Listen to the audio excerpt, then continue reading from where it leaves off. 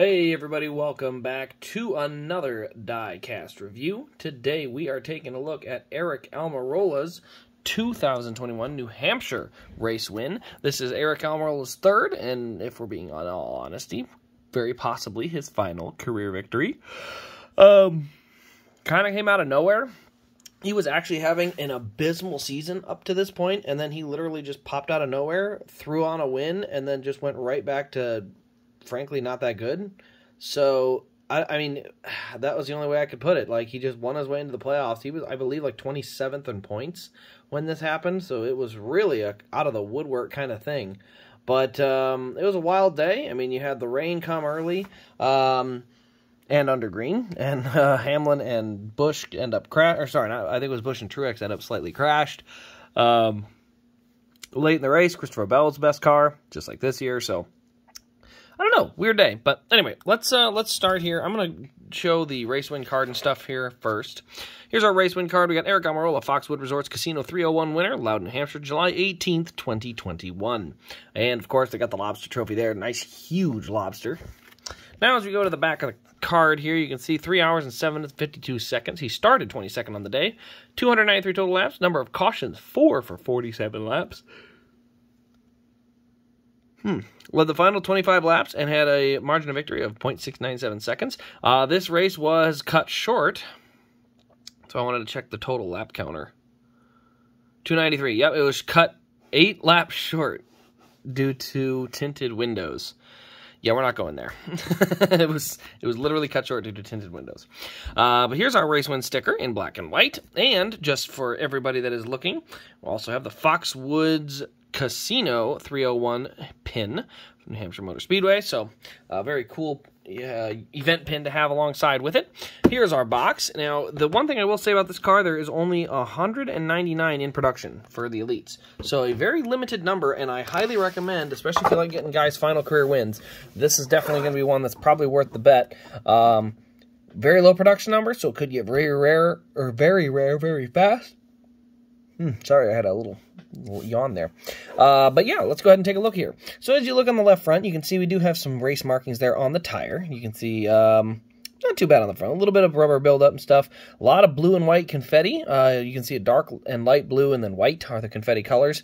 It's on the hood. You got Smithfield up there, but not too bad, but it is there. You see the windshield's partially covered. Here's kind of the neat part. It is all over the door. You can see it kind of got up here on top of the door and then down there on the base as well. Almirola up there on the name rail with the American flag. Also, you can see on the rear, we do have kind of some burnout marks. And then again, we do have some confetti just kind of sprinkled in there. It's on the roof as well. You can see we got our number 10, Smithfield. And then, we got that confetti. Go to the back of the car. You can see we've got DIN number 127. So 127 to 199. Yeah, I had to do some math here to make sure that made sense. There's our fuel cell in the back of the car as well as the spoiler. It should be...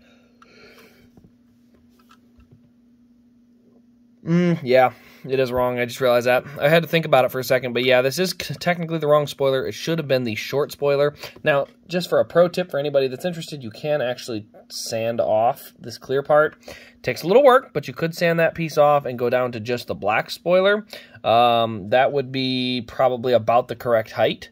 So it is possible. You could sand the clear top off, but ethanol ring there. You can see the back panel here. This is where the back bumper plate is mounted. You can see it's all black once you mount it. We got Smithfield back there. You can see the confetti all along behind the spoiler. Look at all that confetti stuck on there, and just a little bit on the bumper.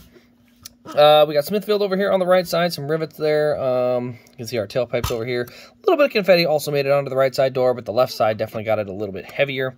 Obviously, this is actually a paint scheme I really enjoy. I think this Smithfield paint scheme was one of the better ones. So I thought this one was pretty cool. I was glad he won in this one and not like one of the weirder paint schemes. The first time around, unfortunately, he or not first time.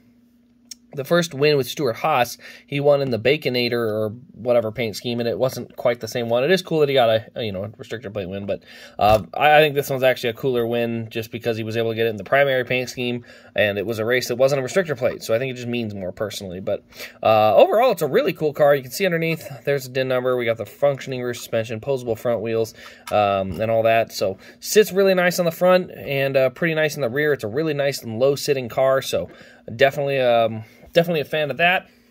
But overall, it's above average, but just slightly. It's just a little bit of race detail, good. A little bit more than your average confetti, also good. So just a real solid raced version. Can't complain about it there. But anyway, guys, that will pretty much wrap up this diecast review. Let me know your thoughts in the comments below. Also, turn on the bell and subscribe for more diecast content. You can check this car out at rasdiecast.com. Yeah, that's pretty much all I got to say, though. Thanks for watching, guys. This has been Race Craze, and we will see you in the next diecast review.